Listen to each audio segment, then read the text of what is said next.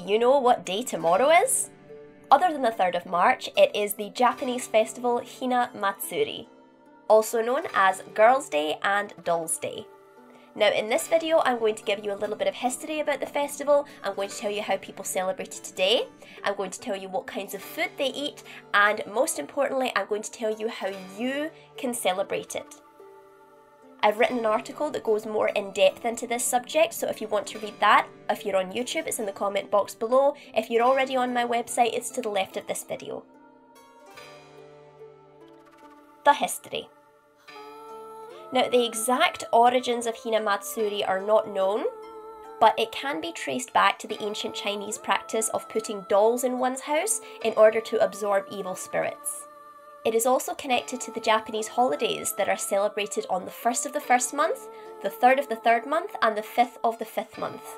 The one that takes place on the 3rd of the 3rd month has had many different names and has held different kinds of significance over the years.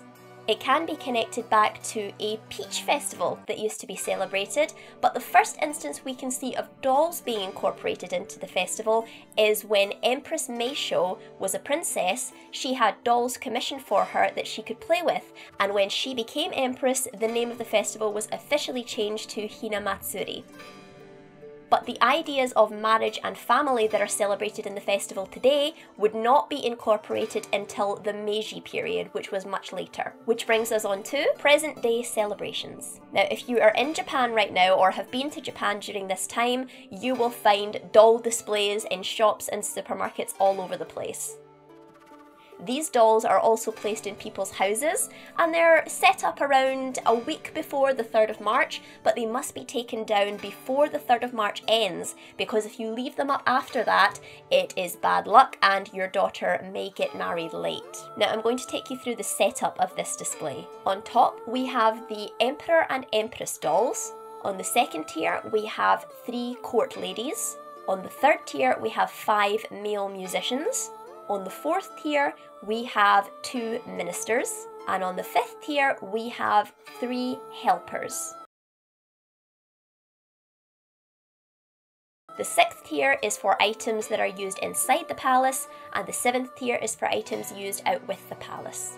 Now that is basically the full set, without mentioning all the different little accessories that you need for every single tier. But many people will just have the Emperor and Empress doll because they are the most important ones, and also these doll sets are incredibly expensive. That is why upon the birth of a baby girl in Japan, relatives will usually gift her with a set of these dolls before her first Hinamatsuri.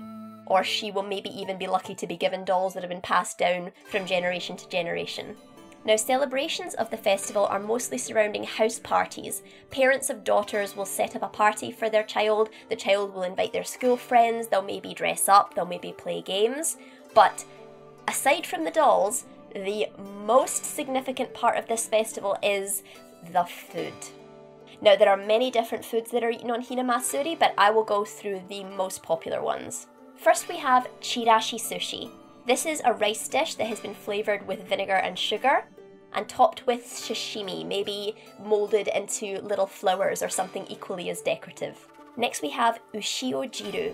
This is a very simple clam soup. You can flavour it with things like soy sauce or lemon zest, but it is a basic seafood broth. And considering the delicious seafood Japan tends to have, it is absolutely scrumptious. Now, those are the 2 most popular savoury dishes, but this is a festival that's all about the sweets. Now, the first one I want to talk about is hina arare, because they remind me of a sweet that I used to have in Scotland called rainbow drops. They're like little sweet Rice Krispie snacks. Now, I tried to find them so I could show you them for this video, but they must have been discontinued since I was a child because I could not for the life of me find them anywhere. So the most I can tell you is they taste like a sweet Rice Krispie. The next and probably most important sweet that we have is hishi mochi. This is a diamond-shaped mochi treat that has 3 different layers. The first layer is pink, flavoured with jasmine and represents health. The second layer is white, is flavoured with water chestnuts and represents purity. And the last layer is green, flavoured with mugwort and represents good luck.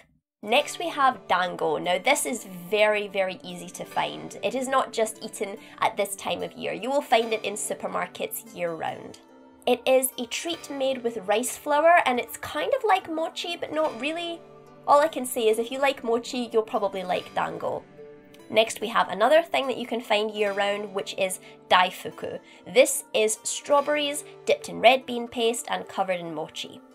And lastly, if you want to get into the spirit of spring, you can try sakura flavoured mochi. Oh god, I so miss Japanese food. Just talking about this is making me so hungry.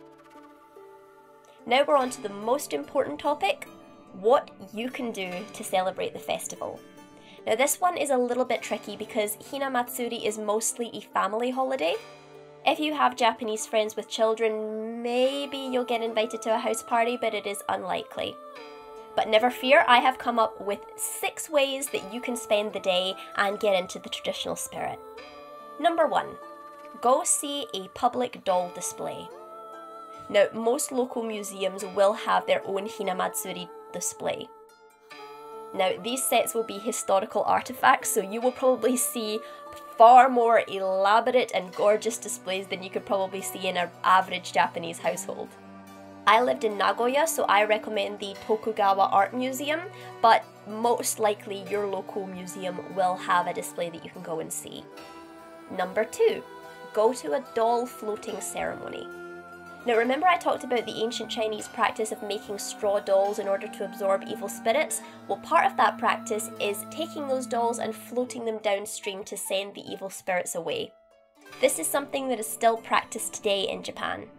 It won't be as common as Hina displays, but there are famous floating ceremonies in Tokyo and Wakayama, so a quick Google search will tell you whether or not you will be able to find this kind of ceremony in your area.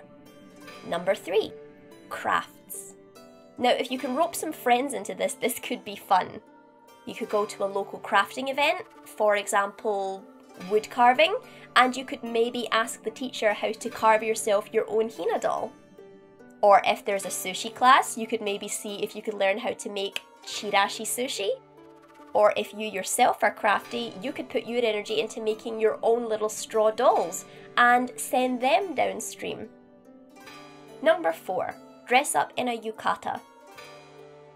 Now, a yukata is a summer kimono. It's much lighter, it's much less formal, and it's much easier to put on. So you can have lots of fun with this. Peaches are a big part of this festival, so you can find a peach blossom tree, go there, take some pictures for Instagram, maybe take a picnic with you, buy some dango, just relax and have fun with it. Number 5, go to a shrine.